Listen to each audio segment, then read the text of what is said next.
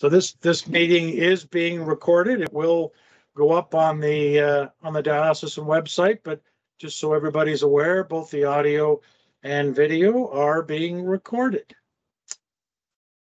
And we then turn to our bishop to open us with prayer, please. Thank you very much, Alex, and welcome everybody to the second of our budget consultations. And good to have you all here today, as Alex says, on this rainy day. It's good to be inside and online when it's like this. So anyway, we begin with prayer. Let us pray. Gracious and loving God, we give you praise and thanksgiving for the beauty of this day. Even in the midst of the rain and the crispness of fall is the beauty of the colors around us. And especially, as always, the glory of your presence with us and the power of your spirit that draws us together.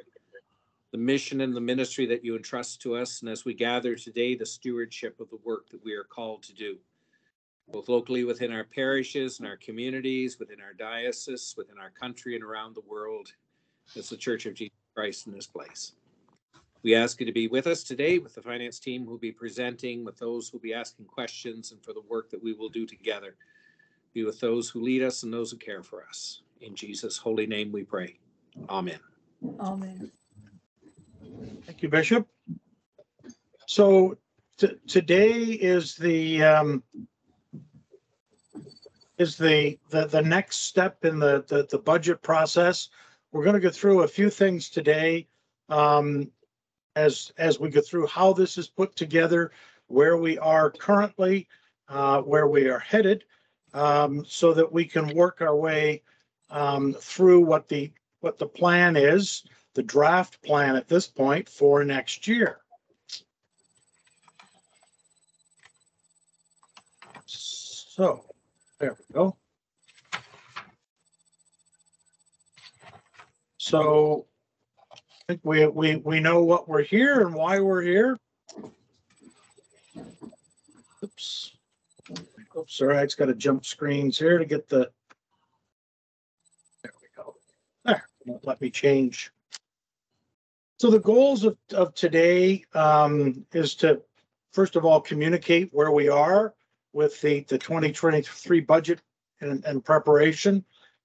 Second thing is to provide input to Synod Council, who meet next week, as they consider the 2023 budget.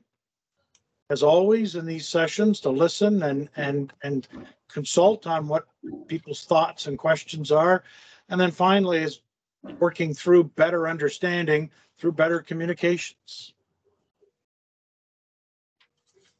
So in doing so, this is within the context of 2023 planning, building on 2022, where we have 3/4 of a year behind us, and we now build forward.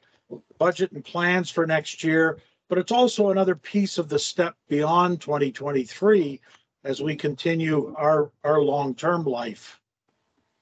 As always, we're open, constructive discussion, try to avoid axe grinding, try to focus on what's possible, what the alternatives are, what solutions there may be, an open but direct but polite dialogue. And then the final just observation is that to discover as we work through these things is that everything in our life, we're reminded, in our life as a diocese is interrelated and interlinked with each other, church to church, group to group, program to program, and how we balance everything out is always an important element. So the first piece I'm going to address is where we are, our financial results to the end of August. And then what we do is we call the September view or the forecast. So what we do is take in this case, the first 8 months of results, and we build those, look at the balance of the year, what was in the budget, but also what our current view is based upon what we know, and that produces a forecast. So Jan to August of actuals with forecast for September to December. So the high level view of where we're at. So year to date, our income is slightly below budget. I'll walk through the actual numbers in a minute, but we're slightly below on income. much larger down on expenses.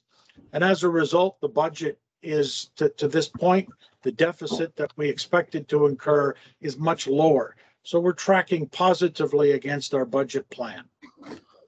For the year forecast, income will be down for the year, expenses will be down for the year, and the budget will, again, the deficit from what we had planned will be significantly lower than we had budgeted. For those that like the actual numbers, there's and highlighted being the three key numbers. Our budget income, we expect for the actual year to date, we're about 35,000 down. That's a combination of CMM adjustments, interest. So we have put a number of churches that were paying on their accounts were paying interest. We've put a number of programs in place with some of those churches, and the net of that is the interest that we're receiving from churches is down year over year. That's a good news, bad news thing.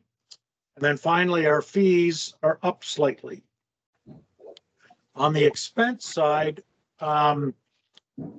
we are down about $100,000, and a big chunk of that is in staffing. We deliberately held to make adjustments in staff, and so that had an impact. We've been down somewhat in legal. It's a floating thing, and our interest expense, what we're paying, of course, as interest rates have risen, that's gone up. So some of the areas on expenditure for parish support are down. We didn't, of course, as we know, unfortunately, the bishop was unable to attend Lambeth. So the bad news there, but the good from that was that we did save those costs. And General Synod was also deferred by a year into 2023. So all of that to the end of August actuals, we are better than budget by about $70,000, the deficit level. Forecast for the year, again, you can see the actual numbers. Income down, expenses down almost twice that. So the deficit is going to be significantly down from the 119 that we had passed in the budget. For those that want to look at another layer of granularity, that's the groupings in our breakdown. As you know, when in our financial planning and reporting, we break into those areas: the bishop's office, business, finance and administration, communications, governance, clergy support development, lay support development, parish support and development, ministry support and development, beyond our borders, and then our total expenses. So that just gives you another layer of detail, both in terms of the budget for the year and what the forecast currently looks like.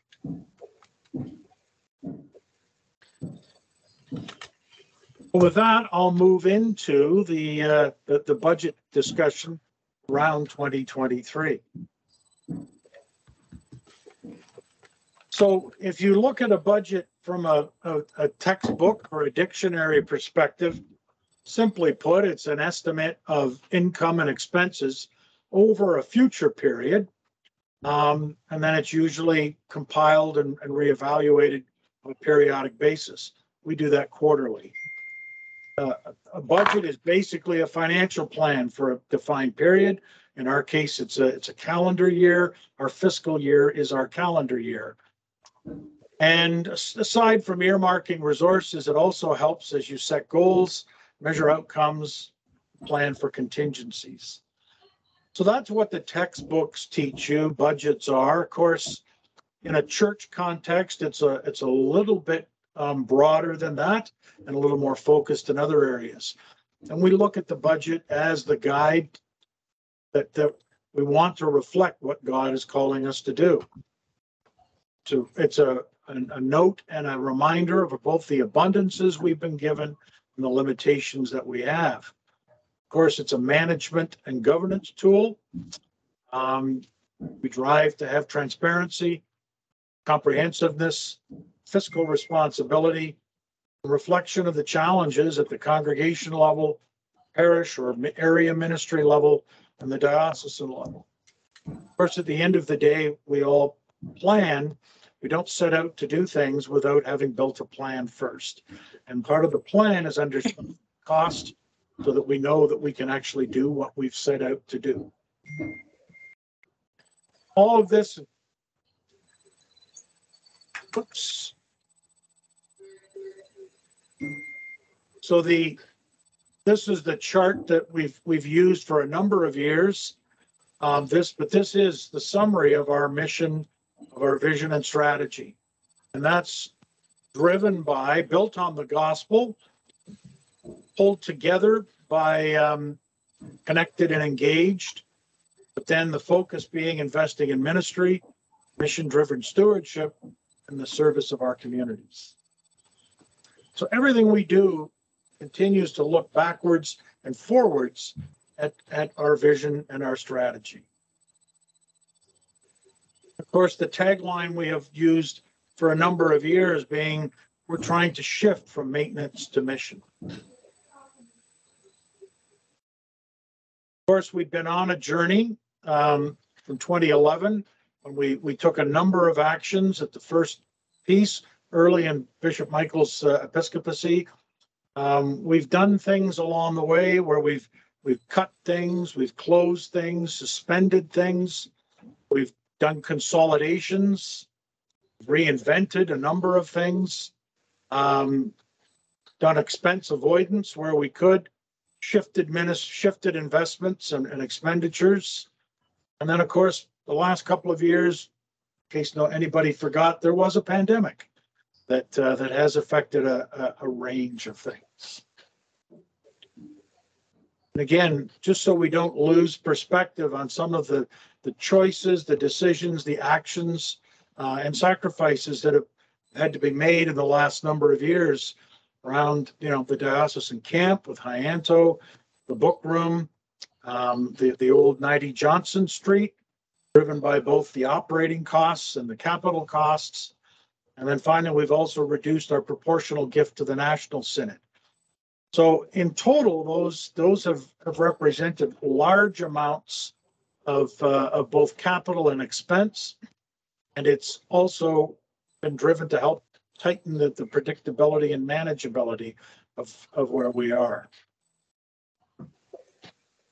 Now we're a long way from the beginning, and we're a long way from the end. Obviously, as we look at things carrying forward, both the next couple of years, but living well into the future as we live out the faith that we're called to be. The other piece of context is looking where our goal has always been to try and break even. At the end of the day, anytime you run a deficit, you need to know how you're going to pay for that. And through doing all of that, there are some costs that are manageable in the short term and midterm, other costs that are more long-term manageable.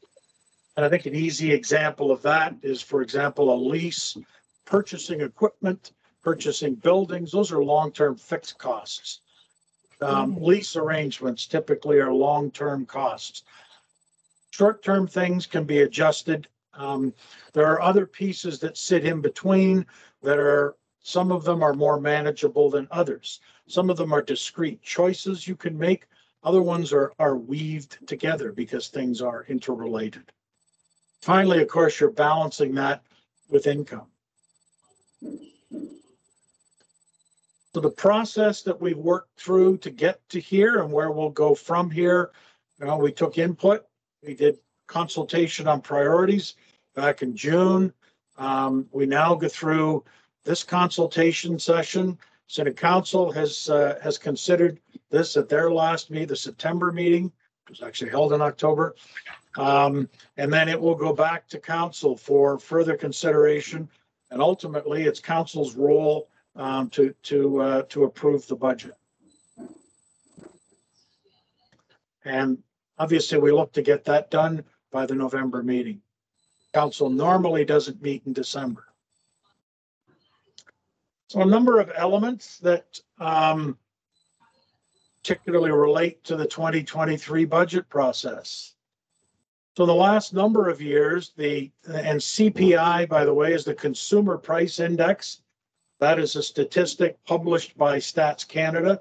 We use any of these numbers, we use Stats Canada information.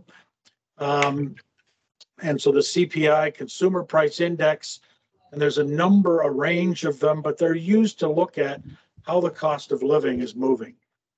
And of course, everyone knows the last number of years, we're pretty much in the 1% to 2% range per year. As we know, towards the back end of 2021 and then into 2022, we've seen a significant increase in the CPI. But sorry, that both including and without gasoline, because they factor the impact of gas. That's often one that people talk about, but actually it's running less than a number of other things. Lots of numbers, but again, as we do the analysis, we look at on a month-by-month basis. We have always traditionally used January of the year and the prior year's inflation as what has set our factors, both within the diocesan budget and the grids, have always been based on the prior year. So 2021, in terms of what we would do this year in 2023, is the way that it's been done in the past. Partly based on the availability of data. Now you can go and look at this on the Stats Can site on a daily basis. So we look at a number of different pieces. Obviously, we look at Ontario specifically versus the Canadian wide, but I've put both up there so you can have a bit of a feel. And then there's the all items, which is the overall change, rented accommodations, and of course, our housing allowances are based upon rental figures. And then private transportation, looking at cost of driving. And these are all based over the 12-month change. So August would be comparing to August of 2021, July 2022 compared to July of 2021. Those are all 12-month factors. So we did hold a session. I know a number of you were on it at the June 25th. So some of the areas that came up in that conversation around churches looking for more help with stewardship, congregational development, resources, looking for more help in finance, looking for churches starting to feel the stress of being able to get people to actually do their books and act as a treasurer.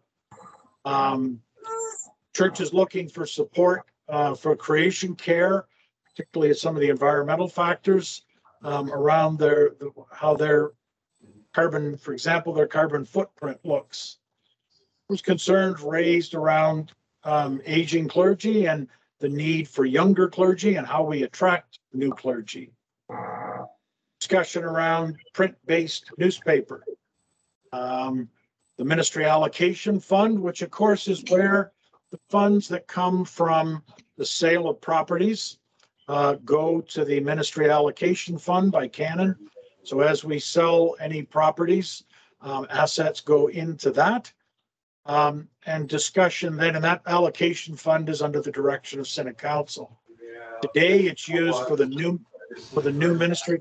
I'm just going to put, hang on a second. I'm just going to put everybody on mute for a moment. Yeah, I didn't do that initially. Just 1 second. There's a couple of other people I can let me do that. Let me do that. And oh, sorry. So a discussion there on the around, do we start to use that ministry allocation fund Do we use the income from that to start to support ministry and program, and as CMM to support our infrastructure? And discussion about, is there do we start to cap the capital on that fund? So, and then finally is, as always, the discussion around the proportional gift to the national church, and how that how we look at that. A few other factors as we started into the planning. We did start for the fifth. We use our forecast, so we didn't base it on almost $20,000 deficit. We based it on the 50K deficit. We know that churches in 2021, that churches continued to have closures. Churches' income was stressed, and we also know there wasn't as much CEWS money, wage subsidy, in 2021. So we know that we will see further reductions in income in 2021. That's the data that's used for CMM in 2023. We know we plan on a synod next year, and that brings costs with it. We know there's a planned general synod, which was deferred from 2022. We don't know how the financial markets, positive or negative, will float next year. We continue to benefit from cost reduction and efficiency and work we've done, investments we've made, for example, in systems and aligning staff.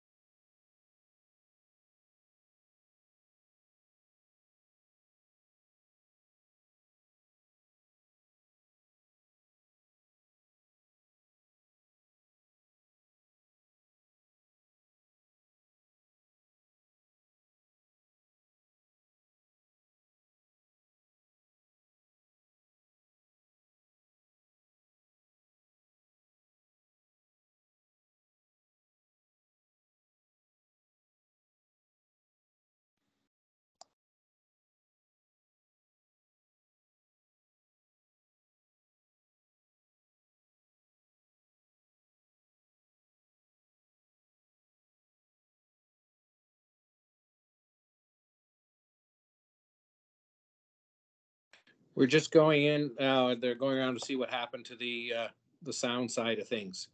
Can everybody hear me? Oh, that's good. We should be able to get back on here in a second. As they say, technical problems are temporary. Please do not adjust your settings.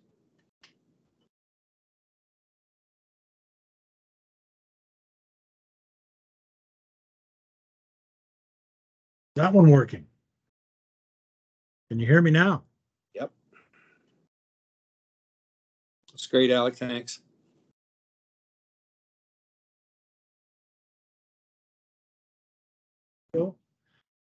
What point did you lose me? You were talking about the change in diocesan staff on the other factors sheet?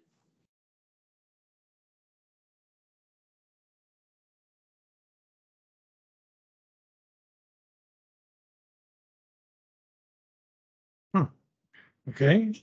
You're just kind of rolling down through that list. Those are all the factors that fit into that, as I mentioned. Okay. So those are the factors, as I mentioned. There are places where we are subsidized. For example, Microsoft provides us with a grant that supports the use of Azure. So we get about $3,500 US a year for hosting a lot of our applications. So there's a range of them that we get where we are increasing. The province is contributing rent to the Diocese of Ontario because I'm, for the portions of my day when I'm utilizing office space here, the province is paying the diocese for rent for that use. So there's a number of areas we've got support and income coming in. Of course, one of the key factors, and we hear this quite a fair bit from parishes around what's going to happen with the grids. And so we've done a fair bit of looking at this. We've had conversations with other dioceses as we consider what they're planning to do. We've looked at what the pension office is doing. And so when you look at our stipend grids and salary grids for staff, they're based upon a horizontal, which is years of service, or in the case of clergy, years of ordination, staff, years of service, and experience, and then a horizontal. So each year people move across the vertical as they gain experience. So that is generally a 2.5% to 3.5% increase on that front. For the clergy, that caps at 30 years. Once you get to the 30-year mark, you don't go any farther. And for staff, it's 12 years that cap sits. So that whatever we do, we move the grids by, for example, moving them by inflation. That 2.5, 3 for those that are still moving continues on top of that. Housing allowance is based upon rented accommodations with utilities. We've talked to other dioceses, as I mentioned, and we've talked to the National Pension Office, and the general that everybody is fitting into is somewhere between 3.5% and 4.5% is where they are adjusting their grids, moving their housing allowances. In the national case, it's 4%. And of course, parishes, as I mentioned, have expressed concern just based upon the fact that we've got churches that are trying to balance things as well. For the mileage side, and the CRA has gotten much more focused around this. They've moved in the month of August, they moved what they refer to as their reasonable rate to 61 cents per kilometer, 5,000 clicks. After that, it's 55 cents. To be clear, what that means is that if anything that's paid above that is then a taxable benefit. So our current policy is 61 up to 18,000. They would consider anything paid above that first 5 or above 55 after the first 5 is actually a taxable benefit. So it was 59 cents in 2021. And the CRA, as they audit, tends to pick that up. So this is what we've looked at to this point. This will all go to council for approval. But at this point, we're looking at adjusting the grids by 4% in terms of the cost of living, increasing housing by 4%, leaving mileage as it sits. And then within the budget, we're using 4% for general inflation. So those are at this point what the intention is to take to council to move the grids by. It's also what's baked into the budget estimates. When we look at income, about just over three quarters of our income comes from CMM. About 7% comes from investment. That doesn't count what's in the ministry allocation fund. It also does not count what is in what we have as restricted funds. So we have a range of restricted funds that are either externally or internally restricted. The income from those, for example, would go to the clergy widows pension, would go to those types of things that have specific restrictions placed on them, not to general income. And then fees are about 16% of our income. Again, each of our areas of the budget, each of the line areas.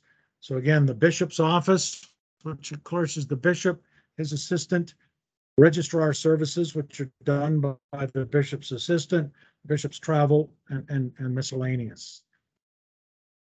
Business, finance, and admin is the biggest area.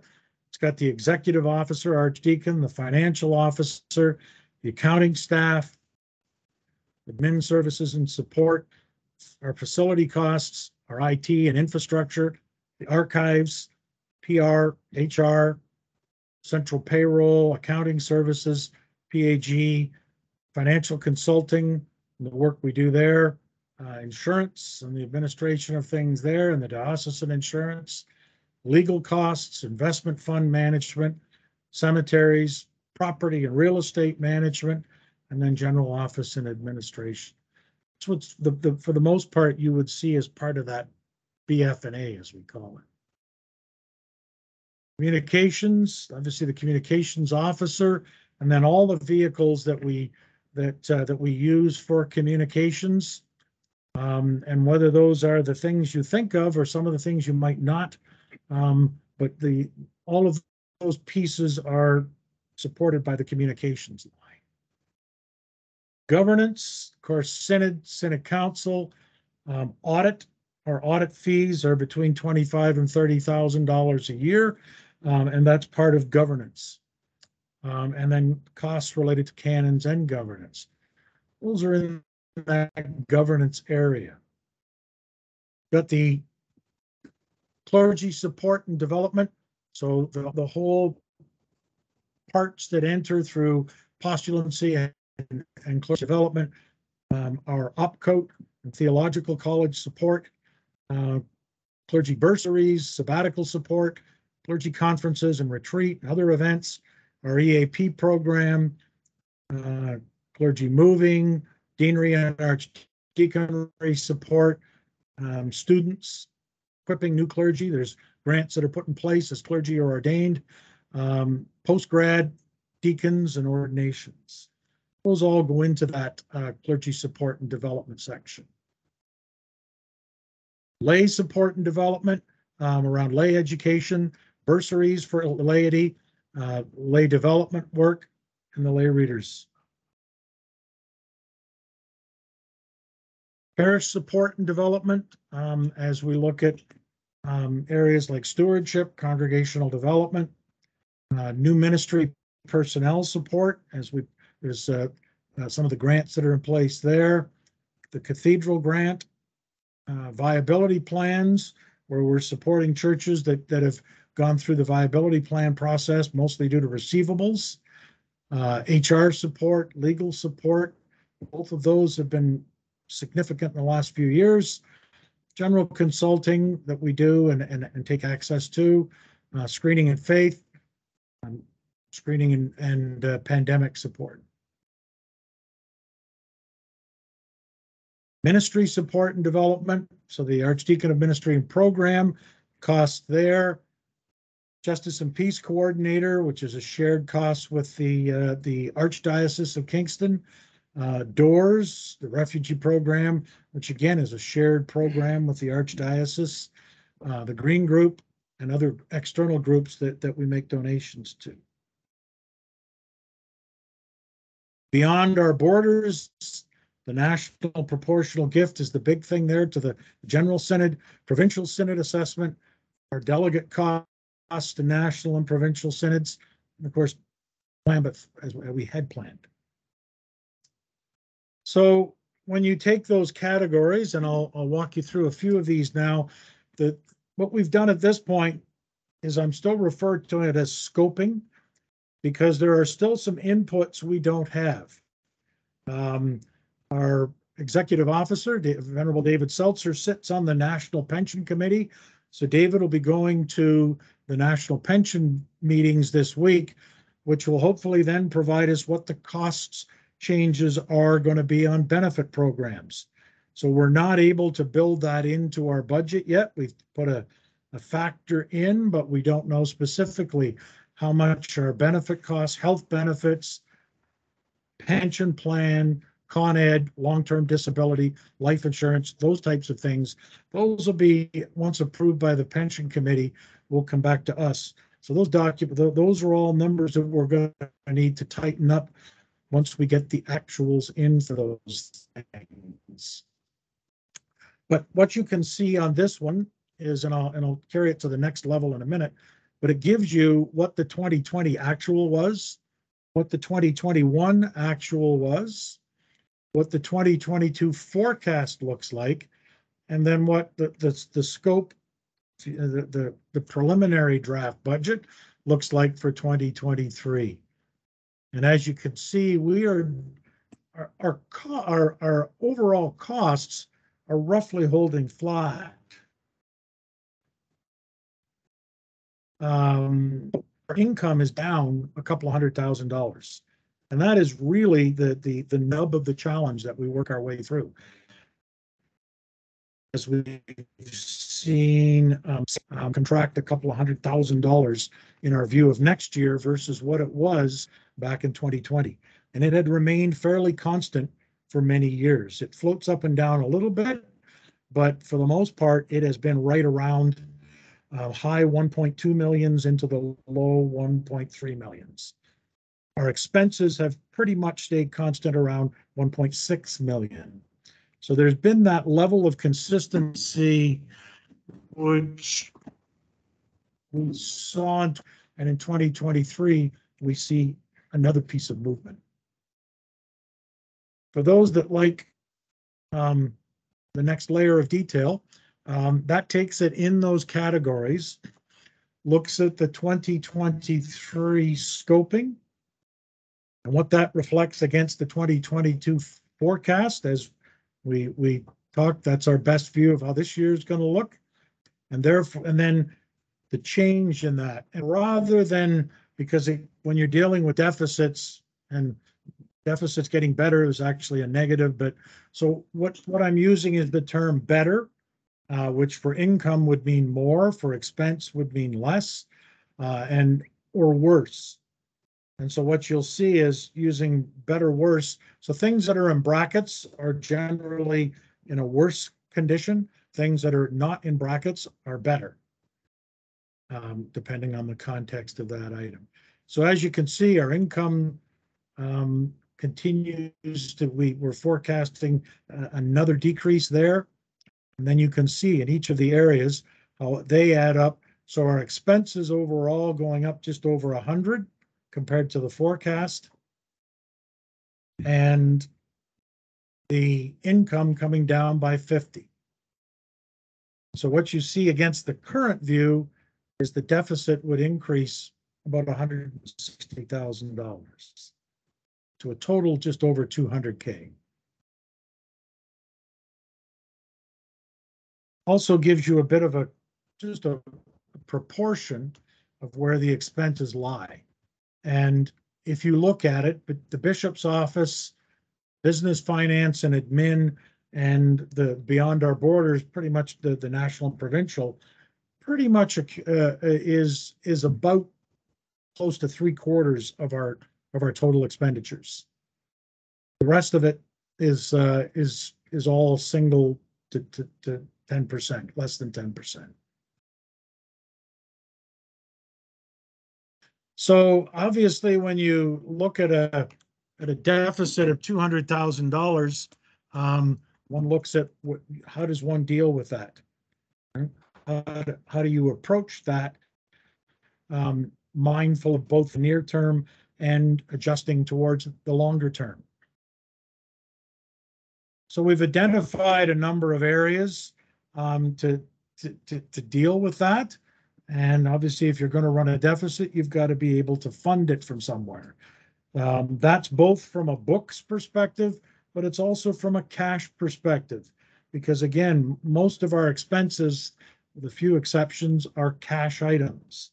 So you have to look at where the cash comes from as well as the bookkeeping balance comes from. So we will not need we had held the pandemic reserve. That was the money that the diocese received that came from SUS back in 2020 and 2021. We had held that to 2022 to deal with the deficit. We have not needed it to the anywhere near the extent we did. We still are estimating right now we would have about 90K of that left.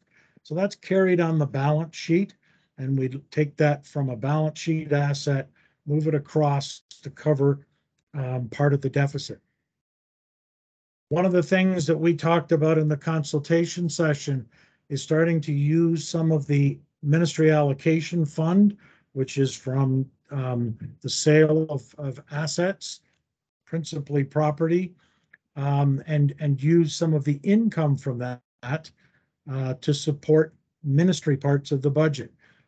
And using, as we look forward, CMM support our infrastructure costs and starting to use our allocation fund more to the income from that to support ministry. We do have a change that's going to happen before the end of the year. Unfortunately, at this point, the bishop's not able to make any announcements around what that's going to be, but I have put what in the business world we would call an overlay in place. We know there'll be about $65,000 of relief that will come, but I can't put that against anything at this point. And unfortunately, because of the just how it's being done, I can't really speak to what it is either. But we are comfortable that there is a 65K lift that's going to come there.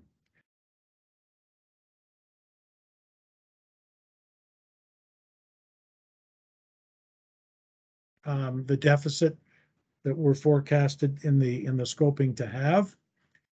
Other options would be to start looking at programs and support for the General Synod gift. Those would be the other places to go. Factoring into how we approach that and the thinking that we've put into this is some of what we've called directional changes. So some of them are the fact that we are seeing ongoing and increasing needs from our churches for support. Mine says I lost. Still. Yep, we're still there. Still on. You can join us in here if you like. That's okay. So many on the Wi-Fi right now, it may have bounced off. That's why we're running on an Ethernet connection here. So that ongoing needs, and there's a broad base of them. There's financial expertise and services. Some of that is, for example, bookkeeping. We have more churches that are struggling now to get someone just to keep the books. And I separate bookkeeping and treasurer, even though in many churches it's one person. Those are two different categories because the treasurer does more than just keep the books. They're providing the financial guidance. They're doing budgeting. They're making recommendations to the wardens. Those kinds of things. So there's an ongoing need for that. There's ongoing need for things like support with the increased reporting that's being driven by government. There's increase. We've had a bit of a holiday from severe building issues, but we are seeing more and more churches that are now approaching potential major building challenges. And, you know, whether that's towers, roofs, pointing, foundations, etc., accessibility in some cases. So you're seeing more challenges on the building side.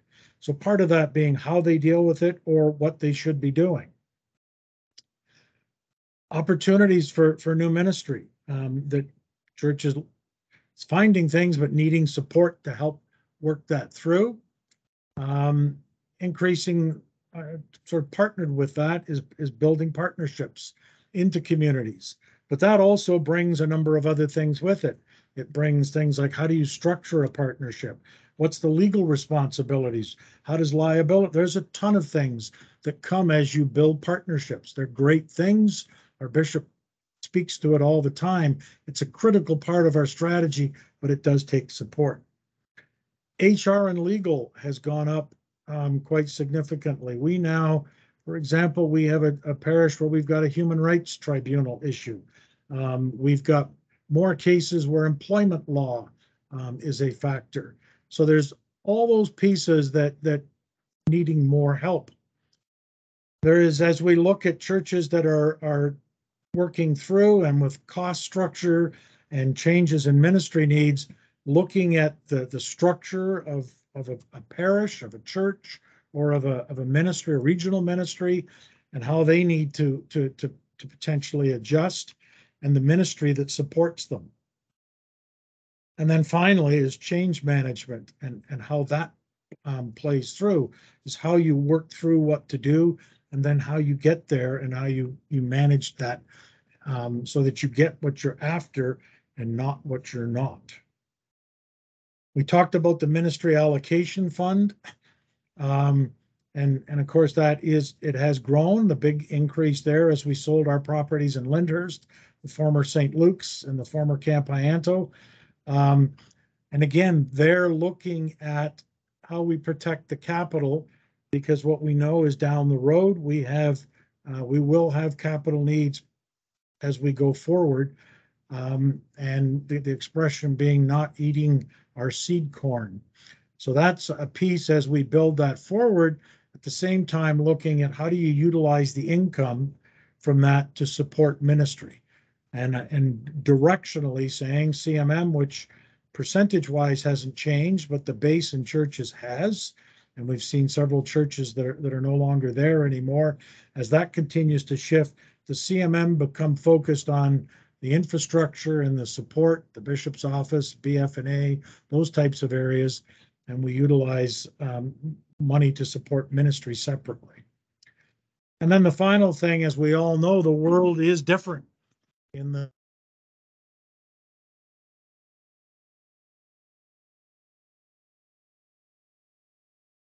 work through what that means in our churches, what it means in terms of attendance, what it means in terms of ministry, what it means in our community of needs, what it means in terms of areas like stewardship, both from a financial perspective, but just as importantly, and I think becoming more critically, is the stewardship of time and talent, as we need people to sustain the work that we all do.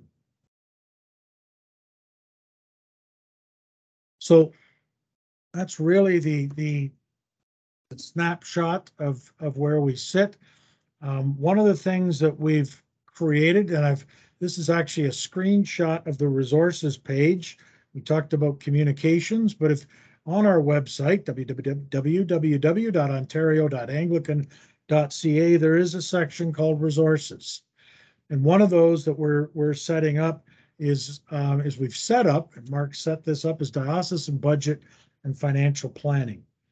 And so that'll be a section that will provide the both information.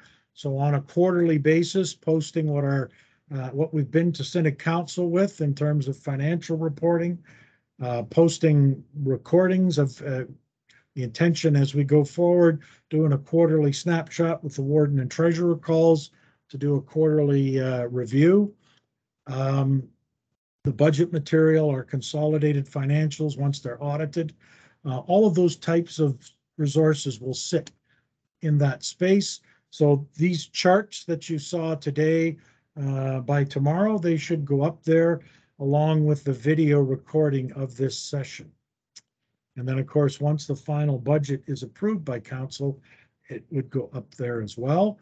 There is always the opportunity to send input at budget@ontario.anglican.ca. Is the proposed budget going to be online? Once council approves it, yeah. Okay. Yeah. Oh, because then it has to be approved at Synod. Yeah, it's got to be approved by council. Right. This is all there. What exists is right here. Okay. Right? That's the pieces that, and then council, and so once we have that up, sorry, I think I misunderstood your question. Once we go to take that document to council, the detailed, the next layer behind that chart will go up on that site.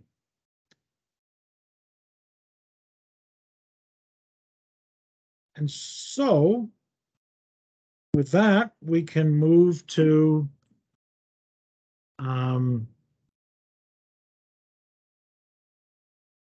questions. Let me just jump us back here so that stop sharing. So that back up. There it goes. Gotta get it in the right direction. Everybody, I did place everybody on mute, but you can come off mute and any questions? What do you got? Thoughts or guidance to provide inwards? If you don't wish to say something, you can go into the chat up above, and we keep a log. We keep a log of that as well.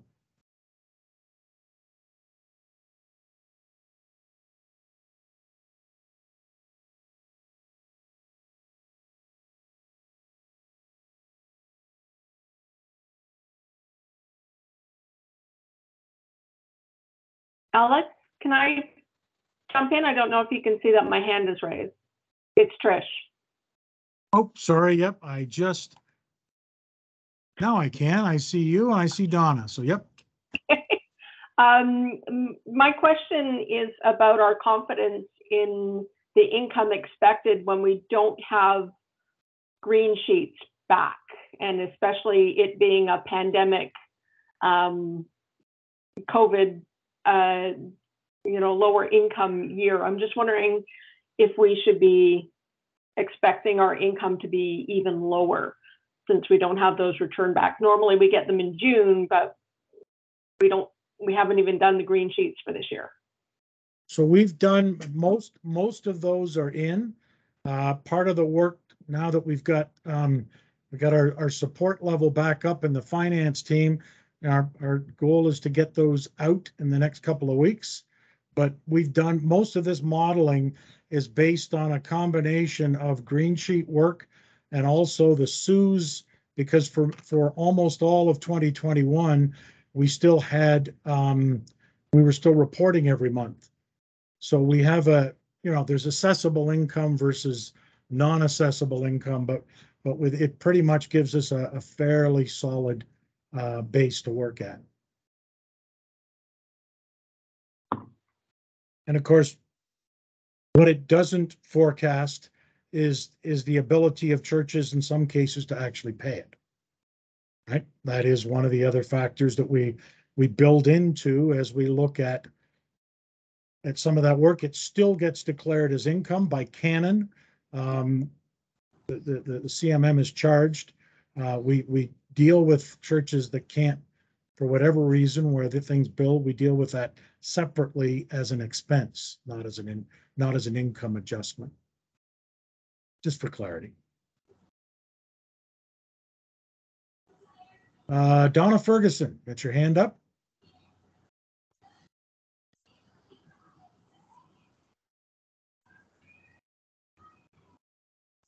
Not hearing you, Donna. You may still be on mute if you're.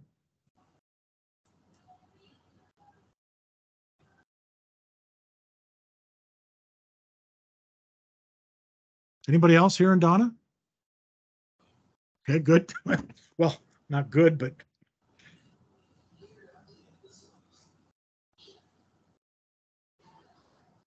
Let me jump over to Nancy McLeod. Archdeacon, you had a question? Yeah, a couple of things. In the 2022 numbers, you talked about the savings around Lambeth, and this pertains also to thinking about General Synod carry forward and our own diocesan synods about how budgeting is happening for that, because it was my understanding that that was done on a basis of it being apportioned over an entire period and set aside in a fund for those years when it happened. So I wonder if you could just say a word about whether there's consistency about how that's done over the different things, or if it's done differently, and how that's being budgeted now.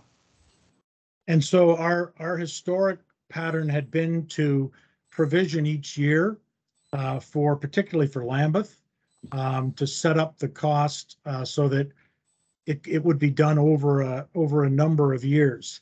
So there is on the balance sheet, there was some carried through there.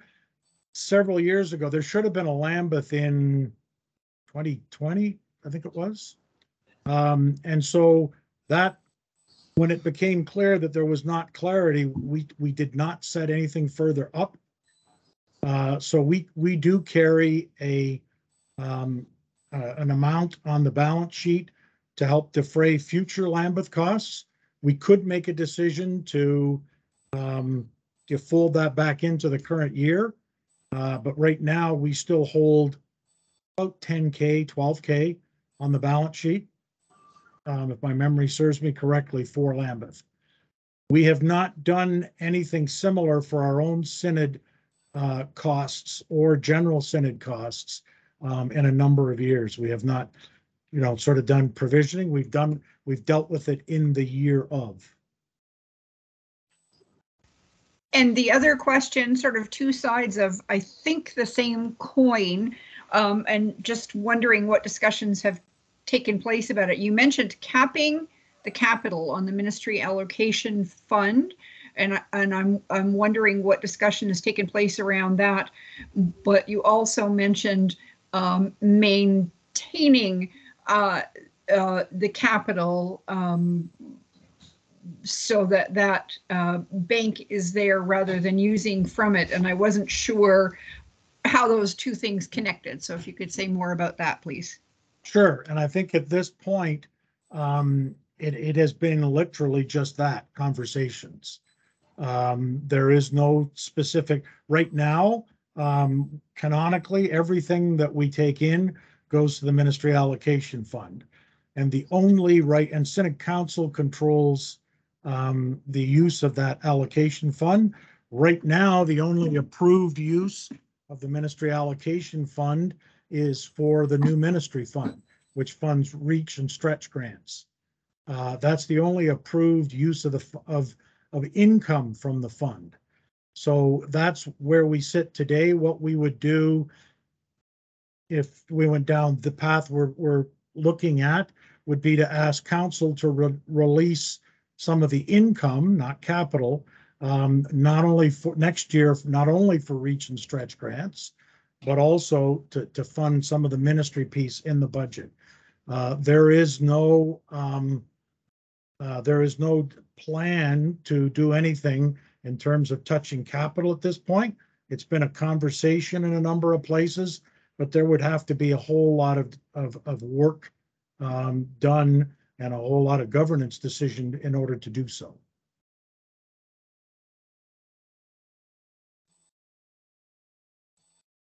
That answer your question? It does, yes. And I guess that begs, and I am mindful that we have 17 people here, some of whom are diocesan staff, so not a lot of our diocese who are present to be part of this, but the necessity for conversations about not just looking at the budgeting for the next year, but that sort of more global look at our finances and our direction and where we want that to be going. So again, the current thinking that we're building towards is that we will bring to Synod a 3-year financial framework that will come to Synod for consideration. There are other dioceses that do that, and that would, because that will then, and properly so, the conversation at Synod is a governance one, and it would be, particularly focused around how do we get, how do we look at it from a 3-year perspective, from a planning horizon that says not just worrying about the budget in the next year, but the following 2 years in terms of what the framework would look like. So from my corporate days, we would build an operating plan that would encompass 3 and sometimes 5 years, but in that longer term. And then there was a strategic plan that tended to be a 10-year window, an operating plan, and then an actual budget. That's the thinking. I don't know if anyone has any reflections on that, but that's what we are thinking in terms of planning for Synod next year.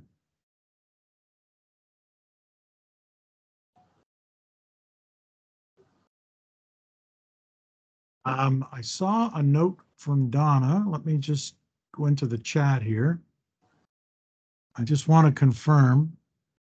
Yeah, so Donna, we at this point can't confirm the changes in benefits. I don't know if you caught that at the front, but the pension committee meets Thursday and Friday. And in fact, our executive officer is a member of the National Pension Committee. He'll be attending those meetings live and in person. And out of that meeting, they will approve the rates that will affect all of the things that we're looking for: the health benefit, extended health, pension, Con Ed, LTD, insurance, etc. So that full benefit pack.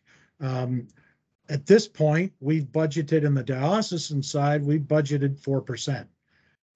And some of them go up based upon stipend, housing, etc. But we've just speculatively set it at 4%. We'll know better next week. We will update council on Tuesday and hopefully have the budget numbers adjusted for then. This is happening in real time.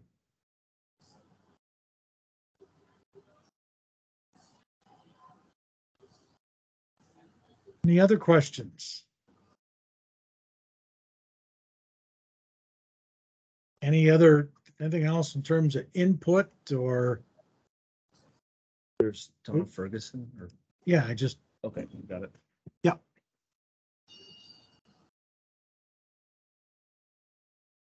Yep. Yep. The idea.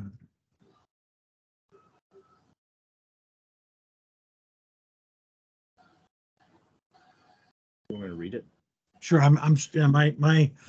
So Philip Burry sent in a comment. It says, I think the idea of a 3-year outlook is good and a 5 or 10-year outlook, although I realize the effort involved might be too much. Would the 3-year benefit from consolations before the Synod?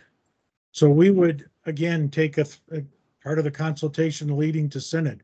And while we get ourselves wrapped around, budgets at Synod, in theory, Synod's looking at the bigger picture.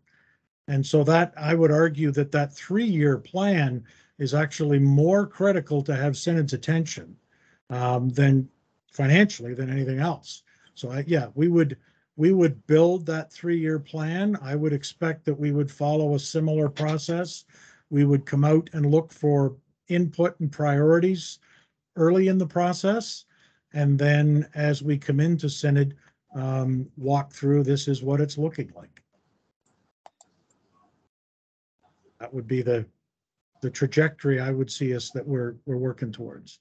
Good, thank you. Thanks, Philip. Always good to hear from you.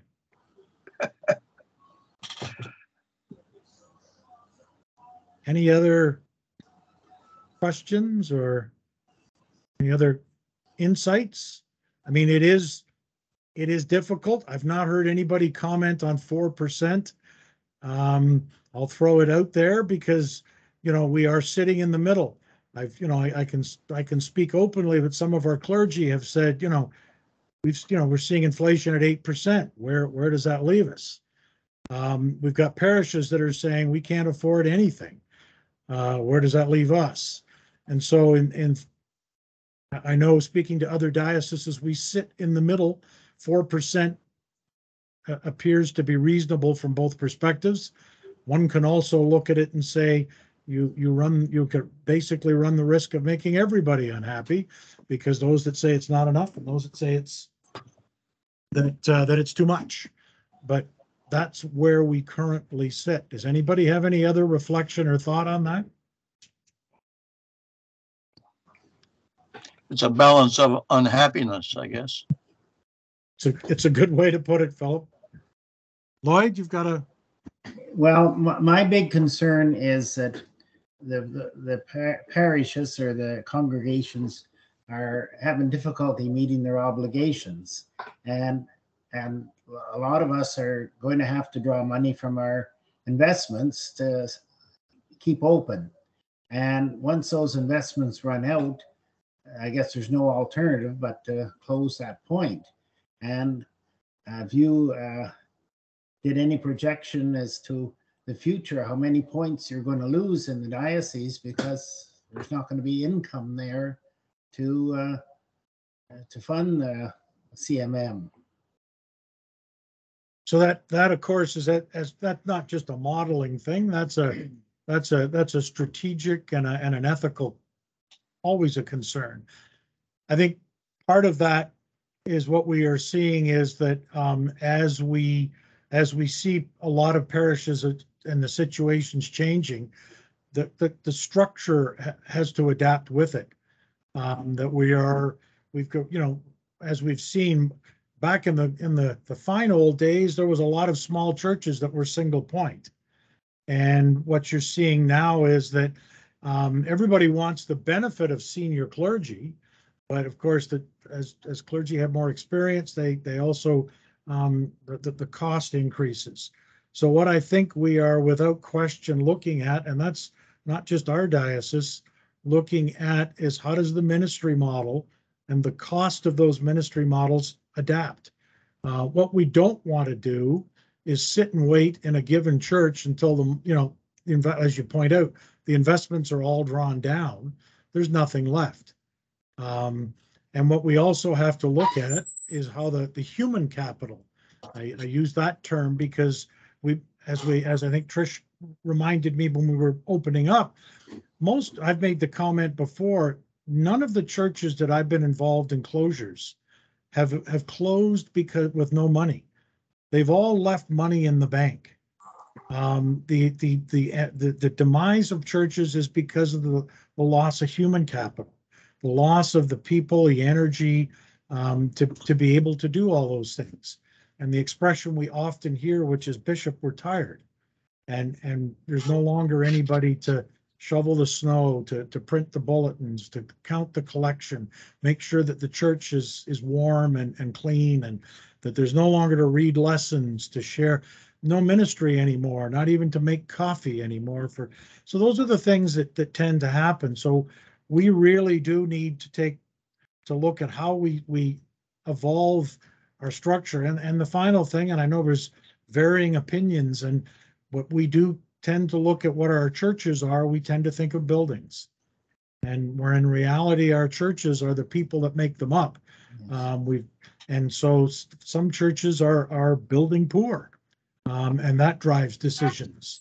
We've seen several churches that have turned away from in your own region, right?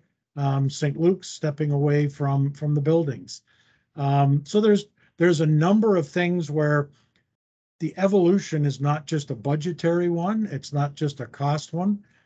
It's a much larger piece, and that is a much larger piece of work in terms of how the future looks. I do know the bishop I think the bishop is still on with us. Are you still there, Bishop? We may have lost our episcopacy. Just to invite him to I'm here in David's office. My office suddenly became an internet-free zone, so I've popped over there. But it is important, I think, to Lloyd, to your point. I do know that there are parishes, congregations, churches, when they're having those kinds of challenges, we encourage them to contact us, and we work with these congregations to kind of build this whole process around a viability plan, looking at their ministry. One of my hopes around Synod coming up in May, our keynote speaker is going to be Bishop Susan Bell from the Diocese of Niagara, and her work has been very much involved in the phrase, encapsulated in the phrase, becoming a mission-shaped diocese, which looks at a lot of these issues, considering how we're configured now. How do we have to be configured in the reality of the future that we're going into? Because these challenges, you're absolutely right, Lloyd, these challenges are going to continue. And we need to be ahead of that curve rather than behind it. So we certainly always encourage and do work with congregations where these challenges around their viability become quite intense. And it's wonderful to, in that working with them, to watch the ones when they turn around and go the other way. That's pretty exciting too over time. So it's good work to be involved in, and a good question to raise, because we have to be very clear about that in terms of how we do all sorts of things related to how we're structured as a diocese. Yes, well, I recall back a number of years ago, quite a few number of years ago, when doing the green sheets and so on, that every year the income was up and up, and we were paying more in common CMM, and which was good, but seems to be it's going the other way right now. It is. That's the challenge, and the new year's not going to be any kinder when you see the projections coming out of organizations like the Royal Bank and what we're going to be looking at in the early new year. On the positive side, I can also say, and David and I were both up at the parishes of Central Frontenac, Charlotte Lake, along with Lakes and Locks, which are the good folks at Westport, Newborough, and Bedford Mills, and we did some work as Canon Blair Peaver went in up there, and we did some work with Dave Robinson, Canon Dave Robinson, who's acts as a consultant for us, but did some work around the development side and what's important to people.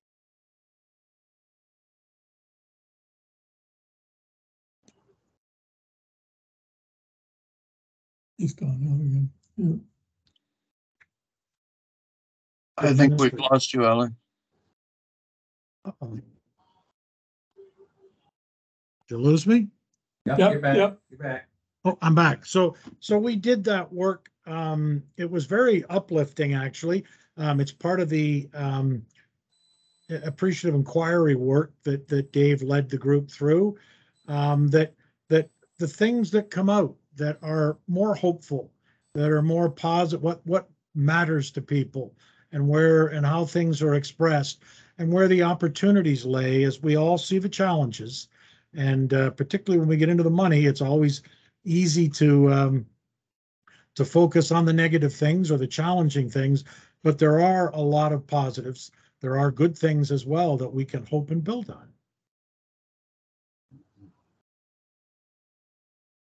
And again, part of the process and tooling we're putting in place, one of the things is Dave leading the group through that process. We also had a facilitator, hopefully from our diocese, that'll pick up from Dave some of how to do some of this work, so that we start to build our internal capability. So as churches work it through, we are building the capability as a diocese. Any other questions or comments or input before we turn back to our bishop? That always sounds funny, doesn't it? Turn back to the bishop. We always turn back to the bishop. Well, regular here for me as the musician I am, the very usually, particularly in Lent, the anthem "Turn Thy Face from My Sins." But we'll go from there. So Bishop, back to you to close the meeting, please. Thank you very much, Alec, and thank you for your presentation today. And I want to extend my thanks to everybody that's on this call today. It's important, the consultations that we have, and I know that, we haven't, it's not a large number on this call today, but the input that the people on this call have given is important. You've showed up and you've stated what you wanted to say, and that's important and valuable to us, both in terms of setting direction in the budget, and then as we get closer to the decision that Synod Council will make, looking at how we propose to tackle some of these challenges that are in front of us. So your attendance here is deeply appreciated by me. And so anyway, just to close off today with that word of thanks, but we always close off as good Anglicans with the grace. We proclaim the grace of our Lord Jesus Christ, the love of God, and the fellowship of the Holy Spirit be with us all evermore. Amen. Blessings, everyone, and thank you. Thank you all. Thank you.